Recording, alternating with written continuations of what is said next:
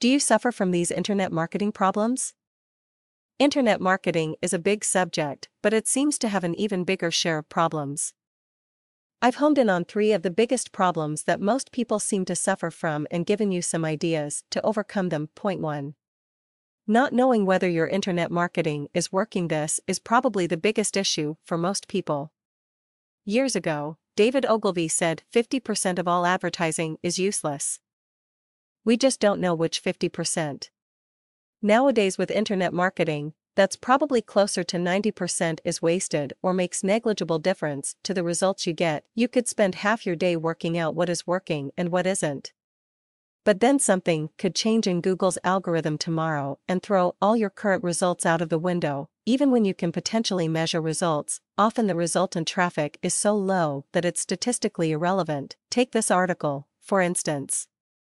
I don't know ahead of time how many readers I'm going to get or how long it will take me to get them. I'd need a time machine to be able to do that. So I just take a view that, on average, it will get readers. Some of those readers will click through to my website and a few of them will maybe contact me. Add in the fact that internet marketing often takes what seems like forever to work or get any results, and you're stuck in the dark. The only solution to that is get over it. Unless you can afford a whole analysis department, then it's better just to keep doing lots of different things and rely on the quantity of different things to make up for the ineffectiveness of any single method. Point 2. It takes so long. The days of changing your page, waiting a few minutes, and then being able to see the effect of that changes you made happen in the search results are long gone. Which in some ways is a shame, but is generally more a result of the internet maturing. It used to happen, and I have fond memories of those times. But they're only memories. Nowadays, it's rare for things to change fast.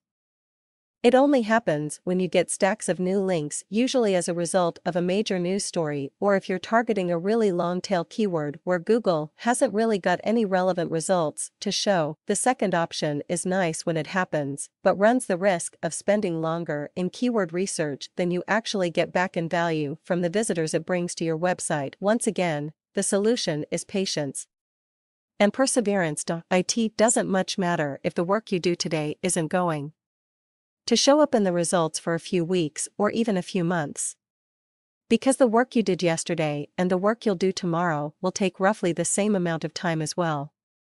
So, providing you're consistent, you're building up a future stream of visitors and revenue for yourself. Point 3. Google keeps changing its mind. This will keep happening. Google only cares about organic, non-paid search results in as much as it needs to keep its users happy and clicking on the paid-for adverts that keep it in business in the first place. The trouble is, for most industries, the average search engine user isn't going to notice whether it's your site they click on in the search results or one of your equally switched-on competitors. You need to get used to this as well. Sorry to be the bearer of bad news, but you also need to plan for it happening, which means that your internet marketing needs to cover a number of different bases over time.